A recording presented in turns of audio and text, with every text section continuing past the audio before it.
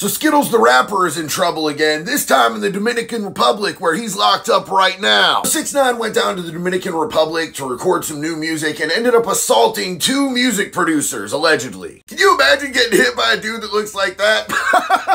Looking at the fact that he tried to flee the country to evade prosecution, add in the 9 charges that he pled guilty to a while back, including conspiracy to commit murder that he just snitched his way into a softer sentence for, plus the chomo charges with the 13-year-old girl that he pled guilty to, the Dominican Republic is very likely to hold him in jail until this case is concluded, which could take approximately 18 months. Now, dude made a statement promising to do a free concert for people in the Dominican Republic the day that he's released from jail to give back to them, and I think he thought that would apply some public pressure for them to release him before trial. We have a hearing today, and we'll see exactly what happens with that. I'll keep y'all updated.